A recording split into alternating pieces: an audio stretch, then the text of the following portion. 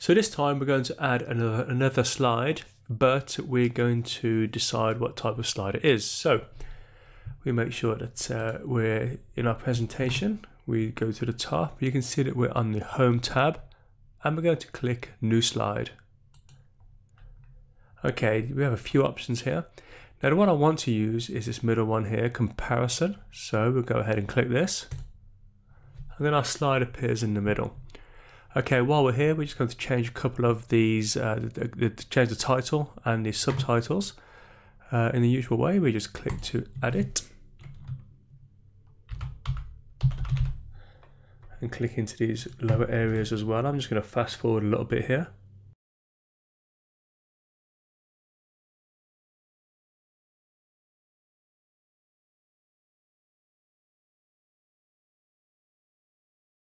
Okay, so there we have it. I'm happy with this, and that will do for now.